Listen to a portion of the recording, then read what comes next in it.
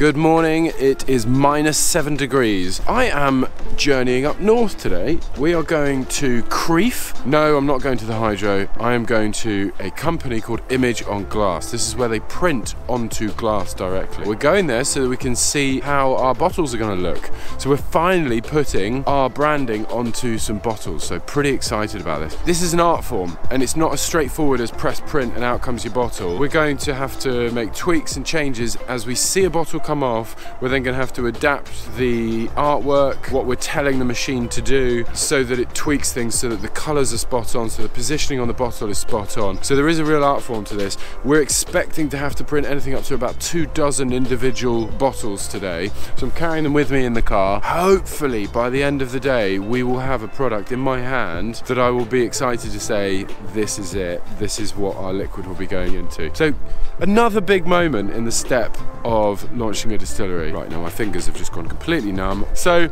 adieu for me, I'm going to get back on the road and we're going to get printing some bottles. I wasn't kidding when I said it was -7, -10. It's actually got colder as I've headed further north. Look how beautiful it is around here. I mean, I'm at a service station, but look how beautiful the hills are and the trees. Just stunning. Just had a ridiculous moment. Went into Starbucks to go get a coffee and she said, "What's your name?" And of course me, I have a Scottish name, so I pointed that out. I said, "My name's Lewis," which is a Scottish name. And she just stared at me. I think I compounded the issue by then ordering a decaf oat milk flat white with a pan au chocolat. It didn't go down very well. It did.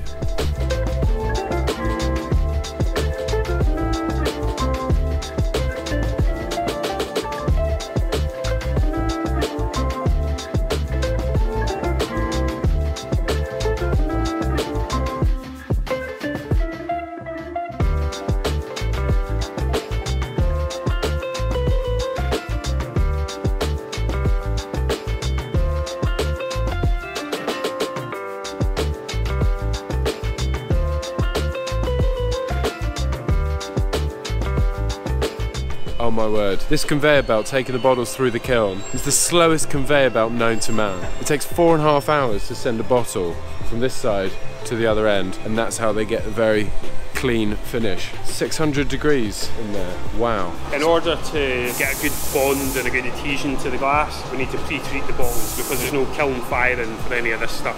It's all cured by ultraviolet light. Generally, that runs about 8 hours a day and that'll run 24 hours a day. You can pre-treat them a lot faster than you can print them.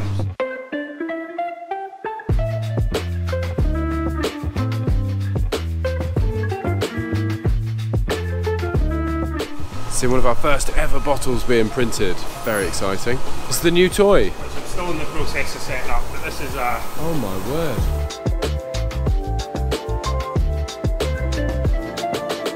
So we've been printing a few bottles and it is really, really exciting. The first one we did is so far removed from what we're after. They've cleaned up the machine, it's much more clear, much more accurate with the way the ink is being applied now. I love the scale of it now, it's much more in line with what we're after. Some of the colours are coming out perfectly and other colours not quite got the right tone or luminescence to them. It's to do with the way the computer is printing colours and the way that it's throwing colour onto the bottle. So we're on about print run number 5 now. Yeah, we're going to keep printing, we'll keep making the changes. It's about the overall tone of the bottle as well, because at the moment it feels just a touch heavier than I'm after. I want something that feels like it's going to represent the vibrancy of flavour that's going to go into it. What's funny about this as well is the fact that as I'm recording and I realise even the colours I'm seeing here will be different to what this camera is picking up and showing you. This pink up here is, to my eye, quite light, whereas this one up here is richer. It's got a heavier red to it. This green's not quite working either.